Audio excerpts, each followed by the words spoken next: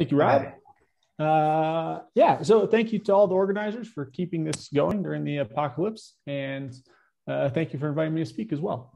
So today I'm going to talk about, I'm going to, in some sense, introduce this framework that we've developed for what we call space-time block preconditioning. And there's kind of two background motivations for what we're doing here. One of them is that I think it would be beneficial to solve transition parallel in time where we treat time and space separately to solving things in more of an all at once or space-time fashion. So in some sense, we treat time as a spatial derivative. And I'll talk a little bit more about why I think that's a good thing to think about. And part two is also we want to solve, I think that we should think about solving systems of PDs and more complex physical problems. And diffusion is interesting, and it's a great model problem and development problem, but we want to look at problems for parallel in time that have long time dynamics, because that's really where parallel in time makes sense. If you have to simulate something for a very long time, that parallelization becomes important. And diffusion doesn't typically have that kind of long-term dynamics. So I want to say for systems of PDs that might have nonlinear coupling and evolve over a very long time period, how do we do this in all at once fashion? And so this is joint work primarily with Fede Daniele, who's a PhD student at Oxford, and then his advisor, Andy Wathen. And I just want to point out that Fede's done a really nice job getting into the weeds and doing some of the hard work on implementation and testing some of these ideas. And then some of the side work I'll talk about was with Sander and Abdullah at University of Waterloo. So I'm going to start with a background on block preconditioning and kind of further motivation on why I think we should use this and how we can extend it to the space-time setting. And then I'm going to talk about applying it in two kind of successively harder problems, first incompressible Navier-Stokes, and then incompressible resistive MHD. And what we're going to do is take principles that have been used in the sequential setting and apply them to the space-time setting. So I'm going to start off with kind of three claims that motivate this work. And they're not always true, but I think they're good principles to think about.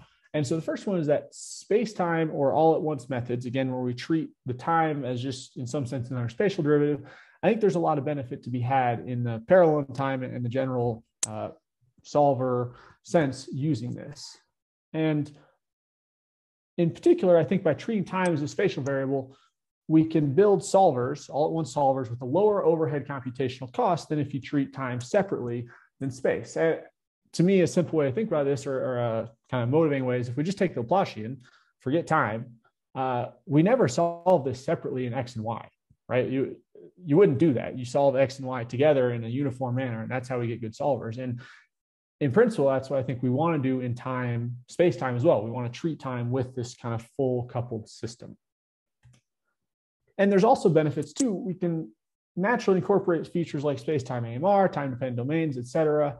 And this is not unique to the all-at-once approach. As Rob mentioned earlier, you can do this in sequential time setting, but I think there's a lot of features like this that are just more natural if you consider things all at once. You can also use space-time finite elements, which we've seen several talks about today. They have lots of nice properties, some of which we saw earlier, and one I'm going to comment on specifically is that you can naturally get high-order accuracy on index 2 DAEs like Navier-Stokes, which is actually not trivial if you're doing sequential time stepping. Dirk methods and a lot of the standard techniques don't give you high order accuracy on your algebraic constraint, but finite elements do. So the second claim I want to make is that effective parallel in time or space-time kind of methods are going to require multi-level techniques. And again, this is not completely true, but I think it's a good principle to think about, that we want to use multi-level principles in our solvers. Most parallel in time methods, not all, most, as well as most fast implicit PD solvers, stasis solvers, use some kind of multi-level principles. And there's the obvious ones like multigrid, algebraic multigrid, or geometric multi-level methods, the multi-pole method. And they're all different in some sense, but they use some kind of multi-level hierarchy to accelerate things. And on kind of a converse note, parallel multi-level methods, and emphasizing the parallel, can be difficult for highly advective problems and systems of PDEs. And again, there's been methods that have been developed that are effective on each of these. I worked on highly advective problems for quite a while with algebraic multigrid. There's been lots of good geometric multigrid on systems of PDEs, but you kind of need to have specialized methods that can handle systems or advection or especially if you want to go to high order unstructured meshes, there's additional problems or difficulties for geometric multigrid. And so what I'm getting at here is that if we want to solve space-time systems of PDEs, there's a lot of stuff going on. And I don't know that we're currently in a position where doing a geometric multigrid on the whole space-time system is super tractable. And I might be wrong. There's still some talks coming up that could talk about this, but it's at the very least challenging. And so this kind of motivates my third claim, is that I think that all-at-once solvers are much more tractable for single variable PDEs. And we've seen that today. We've seen some very nice results on a space-time multi-grid-like idea for diffusion that's very, very scalable. And so motivation of this work is, okay, suppose we have good solvers for a single variable space-time system PDEs all at once. How can we extend this to systems of PDEs? And so diffusion is what a lot of the works have looked at. Geometric multigrid in space-time for diffusion, or this kind of waveform multigrid. I also just want to highlight, we've had some good results on algebraic multigrid for advection-dominated problems. So here, if we take our advection diffusion equation and we just consider the partial t as a part of the grad hat here, then we can write this as a steady state problem in some sense in d+1 dimensions. And so this is just an example problem we solved where we have a time-dependent domain. We use space-time finite elements. So in time going up, the domain is moving, and we have this Gaussian pulse that is recirculating around the domain. And so what we did is we applied our non-symmetric AMG method that I developed with colleagues during my thesis. And we used BiCG stab as a wrapper and a space-time HDG. So this is hybridizable discontinuous Galerkin, a certain variation on DG methods. It's a relative residual 10 to the minus 12. And so what we see in the tables is we have order P, so P equals 1, 2, and 3. And this is our diffusion coefficient nu. And so the whole left half of these tables is going to be real advection-dominated problems. And the principle here is that we know air works well on steady-state advection. So if you think about time as just another advective derivative, it should be a similar problem in the advection-dominated regime. And indeed, we see that we get very scalable results in space and more or less in finite element order 2 in the whole left half of these plots where we have advection-dominated problems. When we start to get more into the diffusive regime, air does not work as well. And this is potentially where we can apply the more geometric approaches that lots of different people have developed, including some of the talks today. And I also want to point out that discretization is important, the spatial and space-time discretization.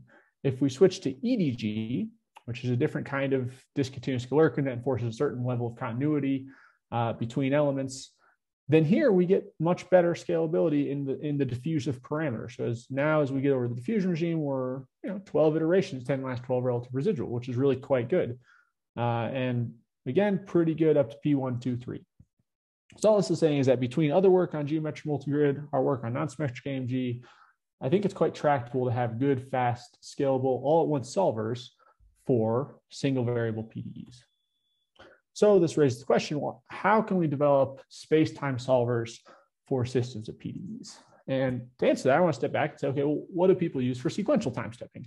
Obviously, there's geometric multigrid, but that's problem specific and requires specific smoothers and meshes and discretizations, all that stuff. So what other techniques do people use? And I'm going to talk about block preconditioning. This is a standard alternative to multigrid. And a good example of this is applied to incompressible Navier-Stokes.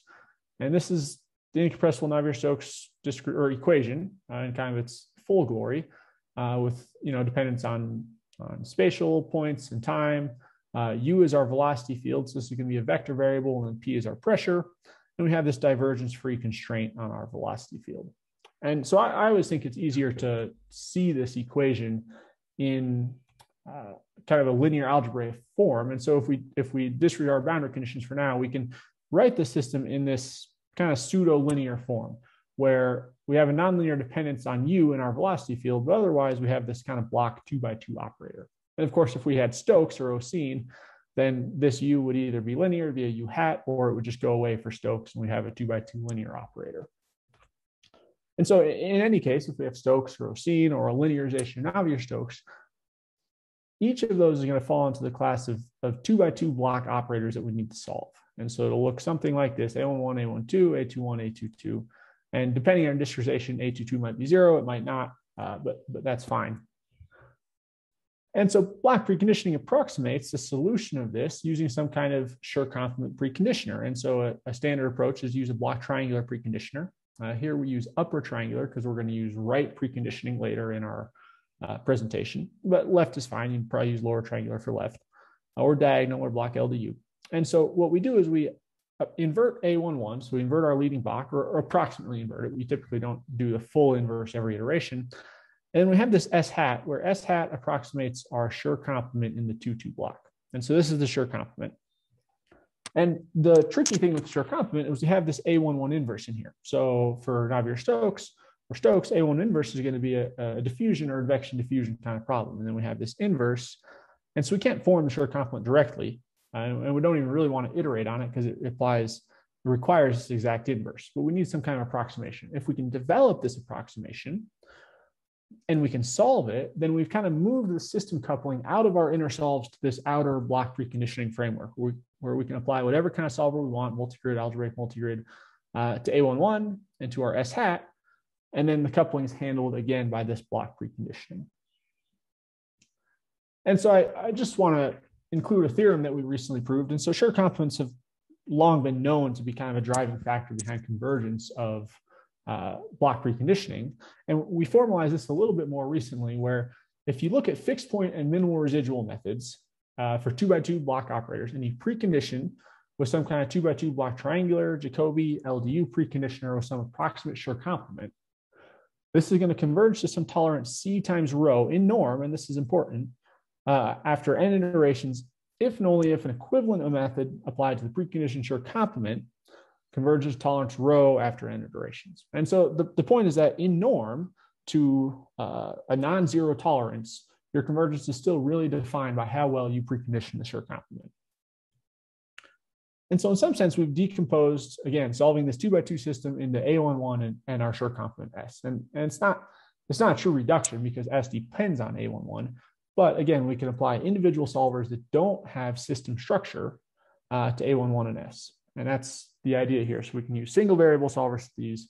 We can solve our coupled system. And that's, as far as I've heard, a part of what developed early work in block preconditioning for Stokes and Navier-Stokes was because multi-grid on these systems was hard and required special kind of smoothers and discretizations and whatnot. So going back to Navier-Stokes, what do we do in the spatial or sequential time stepping setting? We replace our partial t with a 1 over dt. So this is like a time step. And so our sure complement in a strong form, where we're just thinking about differential operators, takes this form here. So we have the divergence, negative divergence of this vector advection diffusion inverse. So this is our velocity field, remember, times the gradient. And so a very common principle in block preconditioning is to assume some kind of commutation. And so what we're going to assume is we're going to say, if we take our advection diffusion equation right here on the velocity space times the gradient, we're going to assume that we can bring that gradient through this operator to the left. And so this is approximately equal to the gradient of an equivalent advection diffusion equation defined on the pressure space. And again, because this is a scalar variable, that's where this commutation ends up coming in. And so if we look at this and rearrange, we apply some inverses to both sides and multiply by that divergence, then this first line implies this second assumption here, which is that if we take the negative divergence of this advection diffusion inverse on the velocity space times the gradient, and notice this is exactly our sure complement right here, that this is approximately equal to a div grad on the pressure space. So this is a pressure Laplacian. And then an advection diffusion inverse also on the pressure space. So we've kind of eliminated the velocity space from our sure complement, and now we're working only on the smaller pressure space.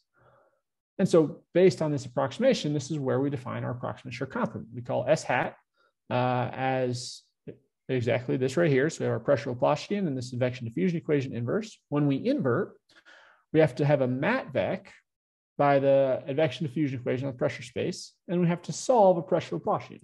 And so again, if going back to the systems versus the single variable PDEs, when we do a preconditioning, we now have to invert the leading advection diffusion equation, and then we have to invert S hat, which just requires inverting a pressure Laplacian. And both of these can be handled with very standard multigrid or algebraic multigrid kind of techniques. So the space-time question is, in space-time block preconditioning, can we precondition a full space-time system PDEs using similar principles where we only have to solve space-time single variable PDEs and some approximate short complements that are also single variable in some sense? And the answer is yes, and that's what I'm going to get into. And to see this on a high level, let's go back to our approximate commutator framework and think about the space-time setting.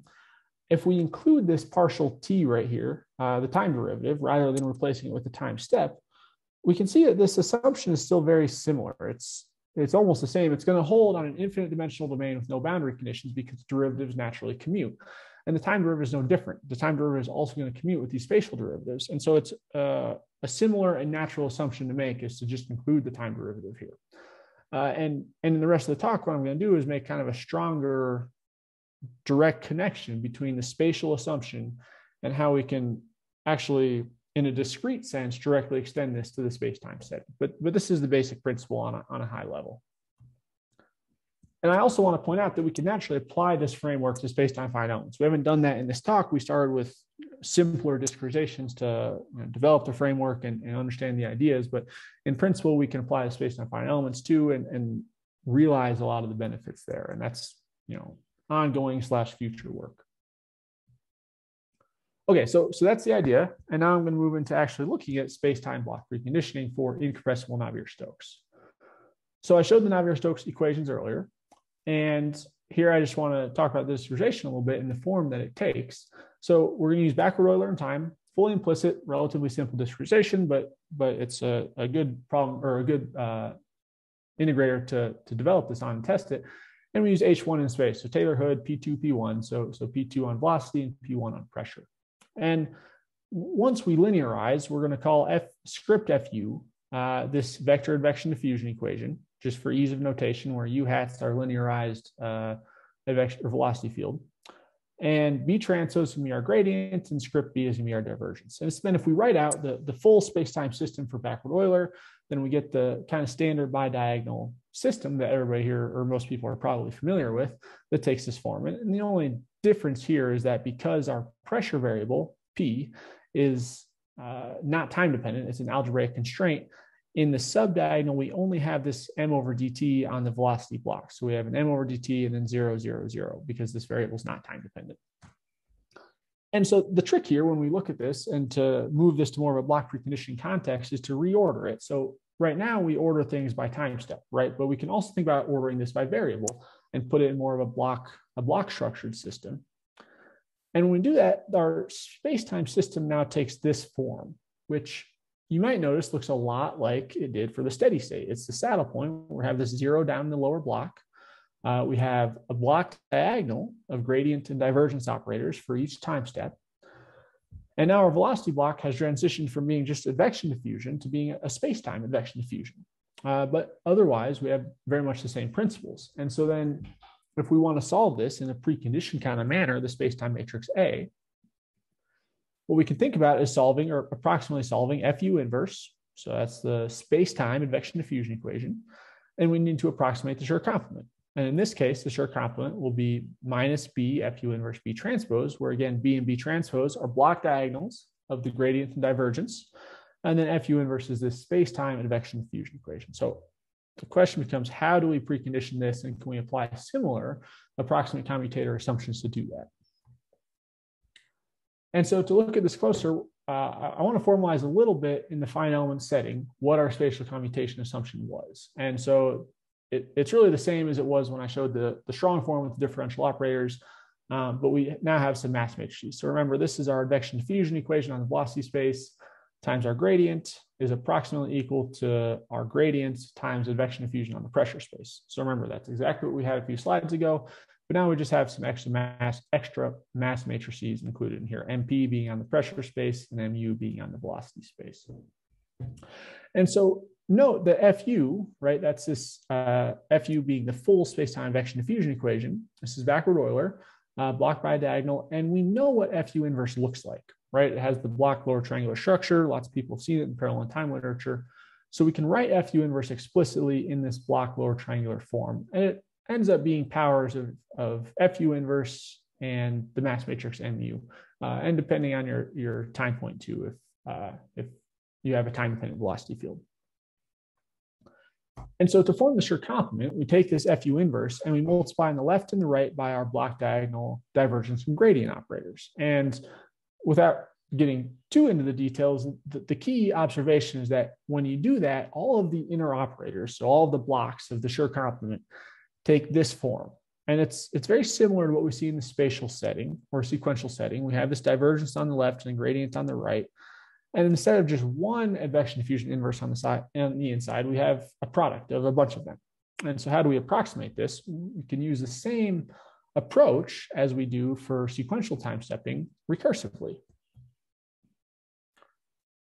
And so going back to our finite element spatial commutation, it can be rewritten in this form. And this is the second version I showed in the strong form. So now we have our advection diffusion inverse on the velocity space times the gradient is approximately equal to the gradient times our advection diffusion pressure inverse. And again, we just added some mass matrices here. And so if we take this approximation, this assumption right here, and we multiply on both sides on the left by an FU J plus I inverse, mu over delta T or J plus 1 really to start, and we do this recursively, then we can get some nice kind of recursive approximation. So on the left, this is simple. We take right here, multiply on the left by this, we get exactly what we expect. On the right, this mu and mu inverse are going to cancel. And so instead we have this FU J plus 1 inverse times our B transpose. That ends up being the leading term. And what we can notice is if you look at this, this is exactly the same form as the left-hand side of our assumption. So with an extra J plus 1 index. So we recursively plug this assumption into here where we have an mu inverse B transpose, now FP inverse on the pressure space, J plus 1, MP. And so we repeat this until a certain index is satisfied, depending on which block you are in the matrix. And then you left multiply by that divergence, which is B. And we have the space-time equivalent of our finite element commutation assumption for Navier-Stokes. And it's that when we take the inside block of our space-time Schur complement, we have a divergence and a gradient and all these inverses. Now on the velocity space, we pull this gradient through. So we have a div grad that's on the pressure space, and this mass matrix on U inverse, this is approximated in your pressure Laplacian. This is exactly as is done in the sequential setting. And then we have a bunch of products of inverses now defined only on the pressure space. And if we plug all these pieces in into our space-time Schur complement minus BFU inverse B transpose, then we form our new Schur complement approximation. So it's this S hat. We have a block diagonal of more or less div grad. This is a pressure Laplacian, and this is what's approximated and using standard techniques from sequential time stepping. We have this big lower triangular operator now defined on the pressure space, and then a bunch of pressure mass matrices. And so if you look at this closely, you may notice it's the same form as we had earlier. And in fact, it's exactly the inverse of a pressure space-time advection diffusion equation. And so this is how we define our approximate Schur complement in the space-time setting. We say this is approximately equal to AP. So where AP is, again, our pressure Laplacian that almost represents this to spectral equivalence. We have FP inverse, where non-script FP is going to be the space-time advection diffusion equation on the pressure space. And we have MP being a block diagonal of mass matrices. So putting it together for like the whole picture, we define our space-time block preconditioner. We approximate our space-time inverse, A, with this P inverse, where we have a triangular approximation, including FU and our approximate Schur complement in the lower right. And again, we're doing an upward triangular because we're going to do right preconditioning, but that's not so important. And so to do this, to apply this operator, we have to solve the approximate Schur complement, each iteration, which requires a pressure mass matrix at each step, inverse. We do a MATVEC by a space-time advection diffusion equation, and then we solve the pressure Laplacian at each time point. And so this is all very easy to do in parallel. The only thing that's not completely parallel is applying this MATVEC because it's going to have coupling. But overall, this is very parallel and can be done with standard existing spatial kind of solvers. Then we have to apply the off-diagonal gradient operator each time step. Again, trivial, easy to do at each time step, totally fully independent. And the last piece is to approximately solve our space-time advection diffusion equation, this FU inverse. And so this is what I was referring to earlier, that I think we can use a lot of the currently being developed solvers for space-time diffusion, space-time convection diffusion, stuff like that to apply this in a fast way. And we really only need an approximate inverse to it to iterate in our larger block preconditioning. So for some numeric results, again, this is just a simple block representation of our equation. We implemented this solver structure in MFEM, finite element library-based data Livermore, and Hyper and PETSI. And we use two different things. We use sequential time stepping for the inner solver to apply FU inverse for some of the tests, really to test how accurate the outer block preconditioning is, right? So it's like claiming if we have a good solver for FU, how effective is our block preconditioning? And then we also apply the non-symmetric AMG method, AIR, that I mentioned earlier, to solve the inner space-time velocity equation too, to see if we can really apply some kind of approximation and still get good results.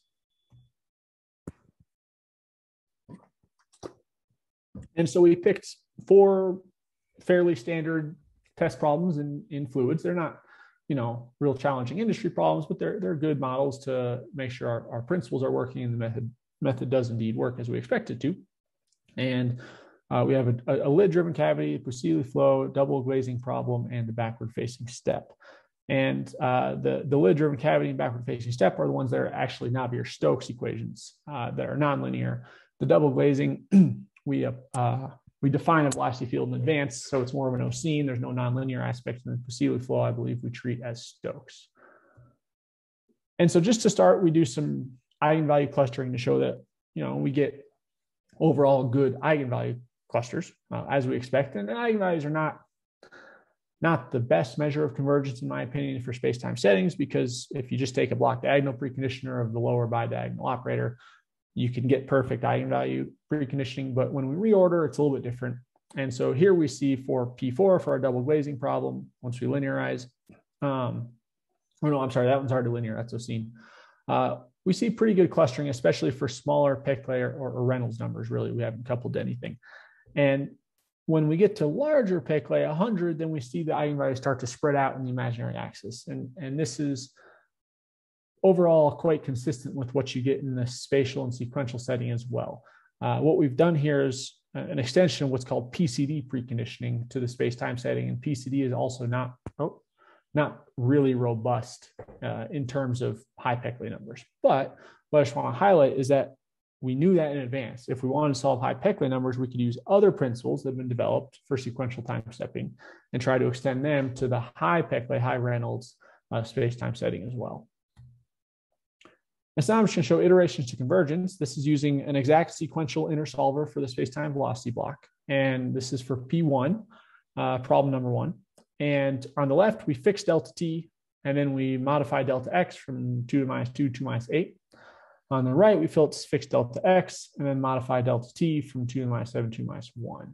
And so what we see is, like on the right, we're pretty invariant time step size, which is, in my opinion, an important measure of robustness. We fix delta x, and we can take big time steps, we can take small time steps, that works. We get very nice convergence, and we get, in 7, 15, 16, 17 iterations, we're getting 10 to the minus 10 relative residual.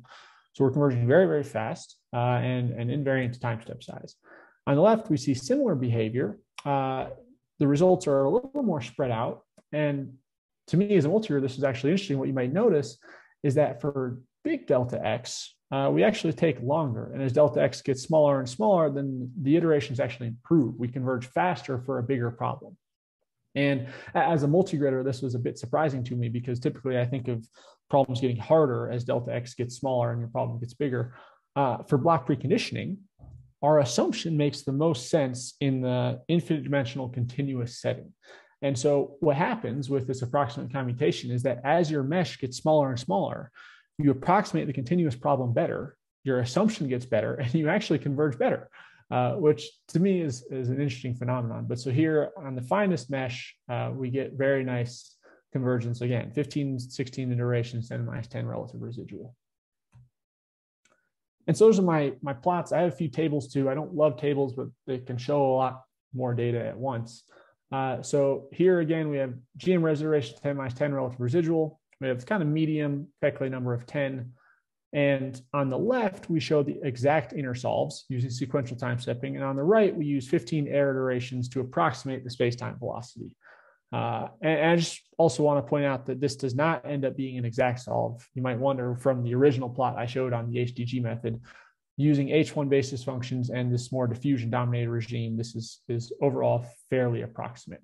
And so these problems are between 500 and 700 million degrees of freedom on the largest size. And so what we see, again, like the plots, we see very nice scalability in both in and outside the parentheses going down the diagonals, where we fix the delta T, delta X ratio, we actually get better, 16 iterations. And for the most part, air does a really nice job as an approximate inner solver. Oops, sorry. There's a few problems like right here where air is not doing great, but overall, in most cases, a handful of inner air iterations are enough to approximate the full sequential time stepping and get the same number of outer iterations to convergence. And so this is problem 1 and problem 2. Very similar results on problem 3 and problem 4. Again, between 20 and 30 total outer iterations, pretty comparable between air and sequential time stepping. The only caveat is these X's right here, but that's just because we ran out of memory with our Krylov space and 700 million degrees of freedom. And so when we're thinking about space-time methods, and one of the original motivations of this topic was the overhead cost. So like we want to minimize this overhead cost. And so to think about the block preconditioning, the overhead cost, I make the assumption that, okay, suppose that we can solve the space-time advection diffusion equation in a comparable amount of iterations or wall clock time as it would take to solve sequential time stepping the advection diffusion equation. And so I think this is actually quite reasonable, especially given the talk earlier where they were using PCG and getting near perfect scalability on a space-time system. So if it takes the same amount of time to solve our space-time velocity or space-time velocity equation, then the only overhead cost is the ratio of the outer block preconditioning iterations from the space-time setting versus what would be used in the sequential setting. And so here we take that ratio for our 3 different problems, or our 4 different problems, and 3 different delta X and 3 different delta T. And the overhead and iteration cost is quite small. So it usually takes between 1 and 2 times more iterations if we do the space-time block preconditioning as opposed to just the spatial block preconditioning with sequential time stepping. So we have to work a little bit harder, but really not very much. And this is the kind of overhead that I think can be overcome pretty quickly as we increase the number of processors and things stagnate in the sequential setting. And so last, it's just important to point out that we can solve the nonlinear problem. There's no issues there. This is a count of nonlinear iterations. Again, we use Picard as our nonlinear solver, which for the lower Reynolds Peclet number regime works just fine. If we got into real high Reynolds number, we'd have to be a little fancier with the nonlinear iteration. But here we get 3, 4, 5 nonlinear iterations, which is overall very consistent with the steady state or sequential time stepping setting. And again, the X is just mean we ran out of memory. Okay, so that was Navier-Stokes, and overall we were very happy with those results. We thought that they look quite good. We're scalable in space, scalable in time, very low iteration counts, and has a lot of potential. And so moving forward, we want to look at that using space-time finite elements and some more maybe modern or accurate discretizations and look at the AMR aspect. But another thing we wanted to study is, okay, well, we applied this Navier-Stokes. Can we also apply this framework to other problems where we look at block preconditioning in the sequential time stepping setting? And so a natural next step was to say, okay, well, what about MHD equations? They're in some sense an extension of Navier-Stokes because you're going to have Navier-Stokes equations in them, and then you start coupling to other terms as well. And so here's our model. It's a certain kind of reduced, not technically reduced MHD is a very specific class of problems, but an MHD model that's been simplified based on certain assumptions of 2D space and appealing to Ampere's and Ohm's law. And so this is our full set of 4 equations. So we have our velocity pressure, and this is largely the same as Navier-Stokes, but now we have this new coupling to our potential equation. And so here's J, this is our current, it's actually current magnitude, so it's a scalar variable. And then A is going to be our potential in the Z direction, so more or less orthogonal to our 2D spatial plane where we're integrating. And so here again, we use continuous H1 Taylor-Hood type fine elements, and we actually use a P3, P2 for the velocity pressure space, and a P1 for the current intensity and potential. And this kind of separation ends up being important to get to capture the physics accurately. Plasma can be pretty sensitive to getting the right discretization that captures waves and instabilities. And so we kind of motivated this through finite element exterior calculus. And again, we use backward Euler time for the fully coupled system. And I just want to point out, going back to the very beginning of my talk, plasma is a very good model area to look at parallel in time target problems because it often requires long time domain simulations. And so this is very much of interest in the plasma field community. And so it's a good place we can say, well, parallel in time might actually be quite useful if we can get it, working in a scalable manner. And so this is nonlinear in a few different ways. And so we're going to apply space-time Newton methods. We linearize the whole space-time system. And our Jacobian is going to take this kind of block form right here. And so I wrote it in the top in kind of strong differential form. And we're going to denote all these inner operators with single letters for ease of notation.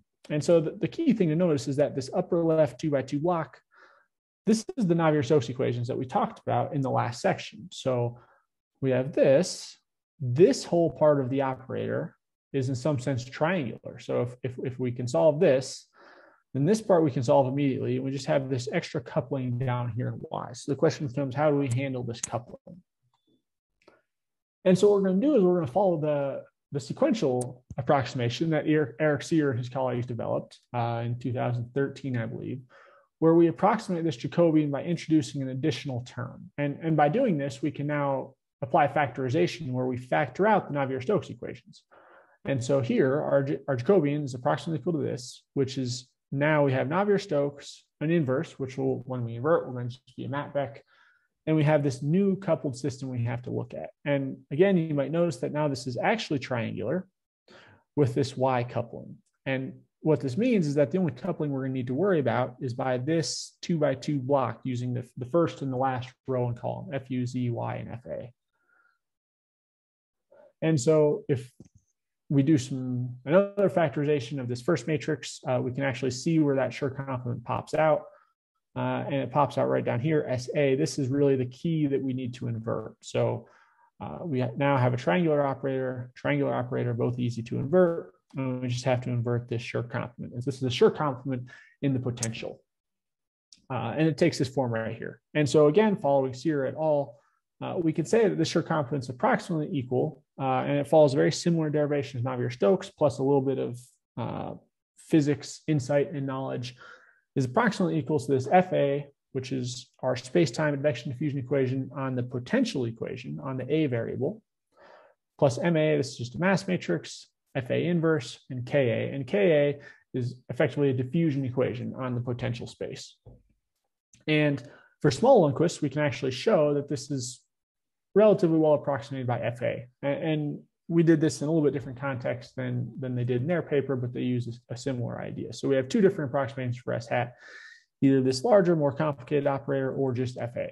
And so I just want to point out that FA is in some sense easy. This is exactly in line with Navier-Stokes. This is just a space-time advection diffusion equation. It's single variable, so it's not even, it's scalar, so it's not even a vector equation. And we can handle this using existing techniques. This is a little bit more complicated because we have this inverse in here. In Sear et al., they factor out an MAFA inverse, and they have this inner fourth order operator with two powers of FA in one of the terms, because FA has a diffusion equation that ends up being fourth order. They try to solve that directly with AMG. We are still looking at ways to solve this if we do need this improved approximation, but we haven't reached there yet. Okay, so again, altogether, we make some additional simplifications just to reduce cost. And pretty much we're assuming that, or we're moving to take a block triangular preconditioner instead of block ILU. Then our full space-time preconditioner for the fully coupled linearized system takes this form. So it's block triangular, and we have two approximate Schur complements. This is exactly what we developed in the Navier-Stokes section, and S hat P is just our approximation to the Navier-Stokes Schur complement. And then SA is one of our two approximations in the previous slide to the magnetic Schur complement. M is just a mass matrix, and FU is our space-time advection diffusion equation for the velocity variable. And so I just want to point out what we're looking at. We haven't done yet, but if we decide that SA hat needs to be this more complicated approximation for a high Lundquist number, which pretty much means that the advection is dominant to the diffusion when you're looking at the A potential equation. This is actually the Schur complement of this of this 2x2 operator. So we can apply the inverse of this guy by applying the inverse of this 2x2 operator. And I think that there's going to be one more level of recursive Schur complement preconditioning to approximate this, which will then approximate this inverse, and we'll then plug that into here. But again, we haven't quite made it to that section yet. So that's our preconditioner. And now I'm going to kind of demonstrate some results. We have two different problems we consider, and similar to Navier-Stokes, these are kind of standard test problems for MHD. We have the Terry mode and the island coalescence problem. And the island coalescence is when you kind of form this island between two separating areas. And full disclosure, I'm not a plasma physicist, so probably don't ask me about the details of the physics. I won't have a good answer. But we'll take these kind of two standard model problems, and these are just plots of the current intensity with isolines of the magnetic vector potential, which are effectively the streamlines of the magnetic field in our reduced or our simplified discretization. And so here we look at scalability, again, similar to the Navier-Stokes plots in delta T and delta X for our more complicated SA hat. And this is using exact exact sequential time stepping for our space-time operator. So we haven't done an approximation here. And again, similar to Navier-Stokes, we see very, very nice results. We see scalable in mesh, in DX and DT. We have outer iterations shown on the left, so 3 to 4 to 5 Newton iterations, and we're good. And then the inner iterations per Newton iteration are shown in parentheses. And so here we have 12, 13, 15, somewhere in there for our inner iterations, which is overall quite small and quite reasonable. And the only catch here is now figuring out a good way to invert this when we're not doing sequential time stepping on the inside. What's interesting is for our model problems here anyway, if we take the simpler approximation of FA, we actually do better. Now our inner iterations are closer to 4 or 5, our inner block preconditioning iteration. So somehow this guy right here is actually causing more harm than good compared with FA. And I think part of this is because we have a small Lundquist number. I think we have Lundquist 1 or 10 here. So if we crank it up, that might not be the case. This might be important.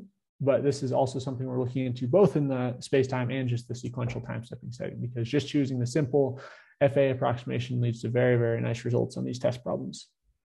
And again, we're solving Newton to 10 to minus 10, and then each of the inner preconditioned iterations solve 10 to minus 2. So it's more or less an inexact Newton iteration. Okay, and again, going back to the overhead versus sequential, this is an important measure. I think it's really how we need to think about these new semi all at once kind of methods.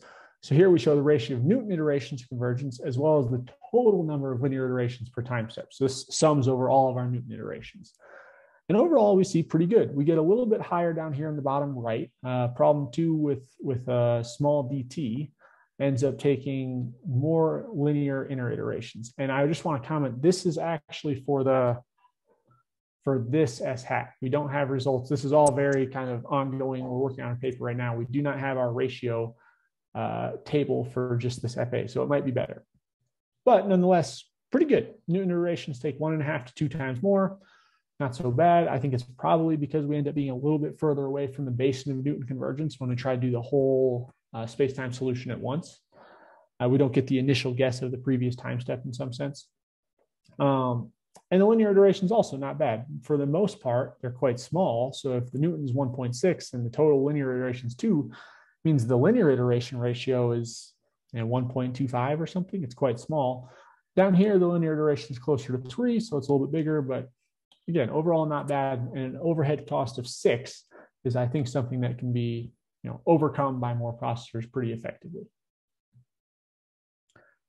And I think the last plot I want to highlight is for longer time domains. Again, as I pointed out, it's important for plasma that we can consider these longer time domains, especially if that's when some interesting dynamics happens. And so previously we had kind of a unit time interval, t final equal 1.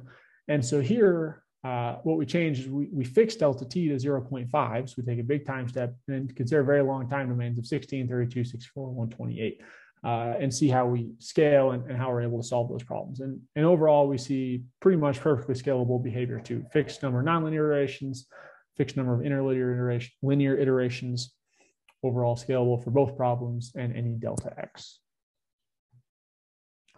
So those are our two problems. The results look good.